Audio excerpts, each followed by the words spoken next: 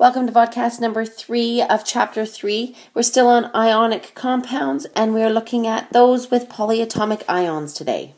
So here's a slide I've shown to you before showing you what a polyatomic ion looks like. So there's a few things I'd like you to take note of in here. First off, that all of these have charges. So all of these written here, you can see they are all ions. They all have an ionic charge beside them.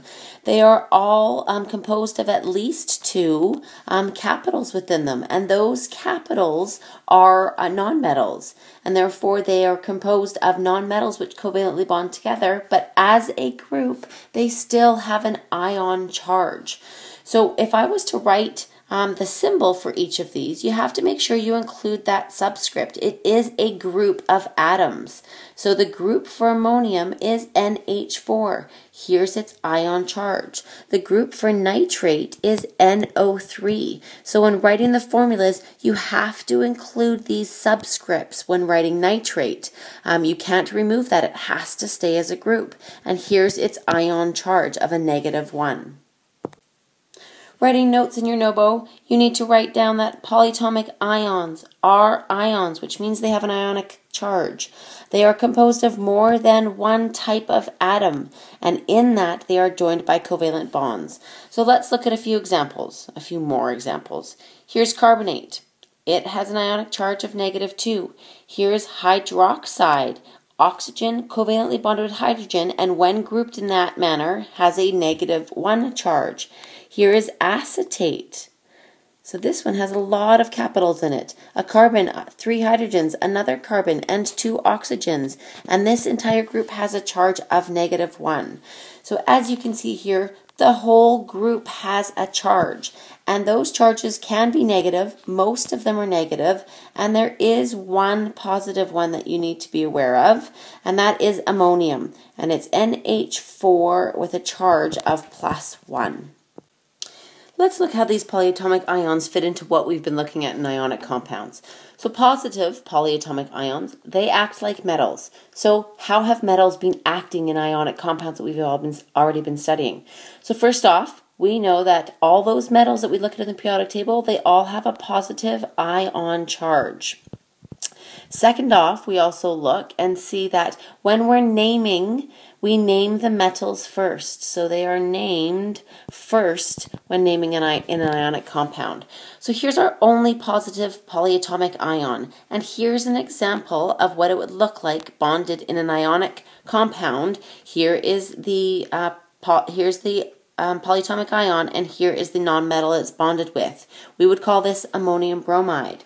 Let's look at the negative polyatomic ions. They act like nonmetals. How do nonmetals act? They all have a negative ion charge, and they are named second when naming them. Here's going to be the key difference between ionic compounds that do not have polyatomic ions and ionic compounds that do. We do not change the ending of polyatomic ions. So we do not change the ending. Before, we were always dropping the ending and adding IDE. All of these negative polyatomic ions that will be named last, they are all just as they are written on the list of polyatomic ions. So let's walk through a few examples. This is naming ionic compounds with polyatomic ions. First off, you would need to recognize that there is a polyatomic ion. How would you do this? So previously, if we saw 2 capitals, we knew that that was an ionic compound.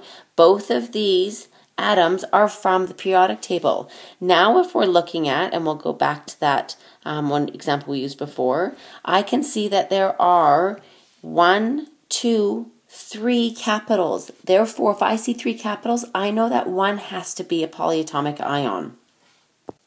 So I would look on my polyatomic ion list that is found on page 92 of your textbook, and you will always be given it on the back of your periodic table when writing any quiz or any test.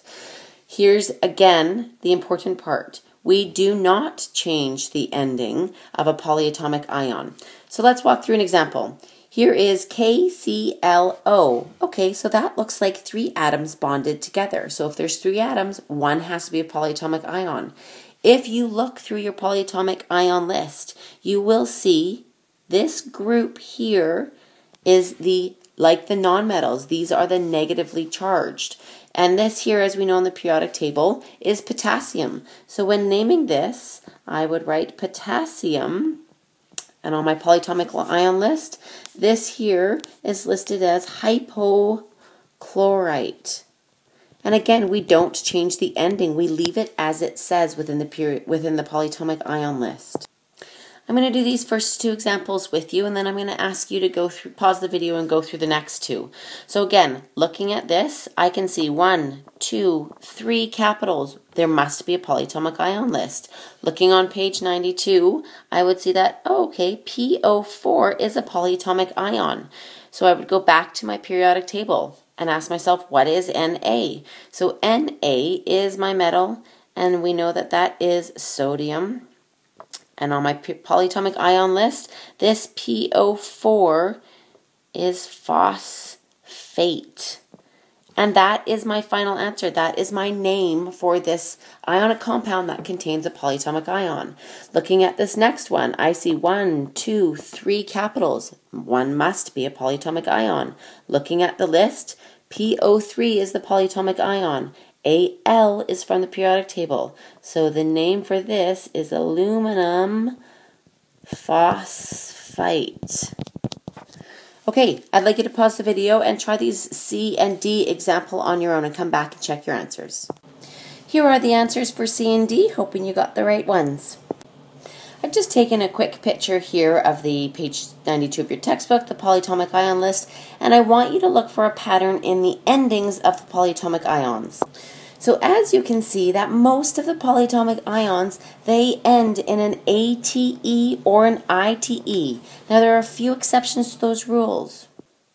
And here are the exceptions to those rules. Cyanide, hydrogen sulfide, and hydroxide. They end in IDE, and you're going to get comfortable with those just the more practice we do at naming ionic compounds with polyatomic ions. So now we're going to look at writing the formula for ionic compounds that contain polyatomic ions. So the same steps as before. Our first step is to find the symbols. The second step is to balance the ion charges, in which we went through 3 methods. We went through the teeter-totter method, in which you had to balance out the charges. We went through the table method, and then we also introduced a cross, drop, and reduce method. So let's go through an example. So here we're looking at find the formula for sodium sulfate. So I'm going to look up those symbols on my periodic table and my polyatomic ion list. Sodium is directly from the periodic table. Its symbol is Na+. Sulfate is a polyatomic ion. And how do I know that? You are going to know that by looking at this ending, ATE. ATE means it's a polyatomic ion, and it has a charge of -2. So a reminder here, this is an entire group of atoms joined together, and when they're joined together they form an ion. So I like to first start off, before I even balance the charges, is just write down my symbols, because I need to know that I cannot remove this 4 here from the S and the O. Otherwise I am changing the way that that this is not a polyatomic ion anymore. So I like to write the symbols and then to figure out what subscripts do I need in there. So let's look at balancing this. I will show you the 3 different methods, and then in the next slide I will only be using one method. So I'm going to write the symbols Na+, SO4 with a charge of -2. I know that I don't want my teeter-totter to be off balance, so therefore I want the total amount of positives to be equal to the total amount of negatives. So they are out of balance right now. If I add on 1 more sodium, now I have a total of +2 on this side. My 1 sulfate has a charge of -2. This is now balanced. Using my table method, I would write the ions at the top.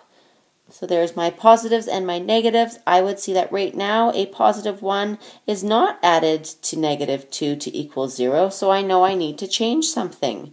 So if I add on another sodium, now I have a total of +2 in the positive column, and when I add that to the -2, that equals 0, and that is now balanced.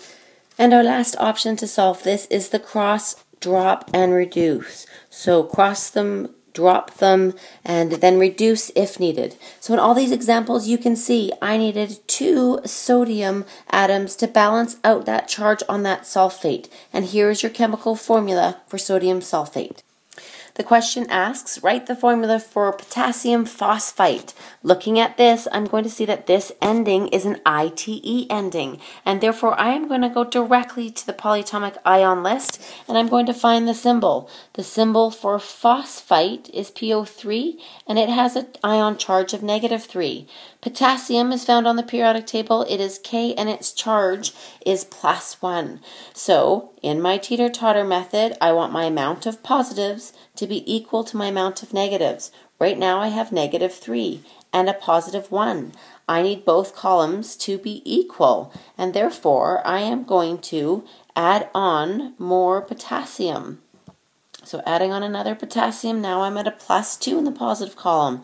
Adding on one more potassium, now I am at a total of +3 in the positive column. And now I would say they are balanced out. So I'm going to write the symbols. I started off with a K and a PO3. I know that I need 3 of these potassiums in order to balance out that charge on the phosphate, and there is the chemical formula. Again, take note, you can't remove this 3. That is part of the whole group of the polyatomic ion. It has to stay as PO3. And one last concept here, how many atoms are within the formula for potassium phosphite? So you can see here I have 3 potassiums, I have 1 phosphorus, and I have 3 oxygens. So there is a total of 7 atoms within this formula. Let's look at another example. Write the formula for iron 2 nitrate. So here we're looking at these Roman numerals again. So I write the symbols. Iron is Fe. This Roman numeral of 2 tells me that the ionic charge for iron is +2. Nitrate, notice the ending, it's an ATE. So I look on the polyatomic ion list and I can see that the symbol for nitrate is NO3. It has a charge of -1. So I'm going to use my teeter-totter to balance out these charges. Right now, I have a total of +2. My total in the negative column is -1, so I'm going to add on a whole nother nitrate ion to make it a total of -2. Now those are balanced. So now I write my chemical formula. I write down all the symbols first, and now I need to show that there are 2 nitrates. And so looking at this, I would need to say that there are 2 of these.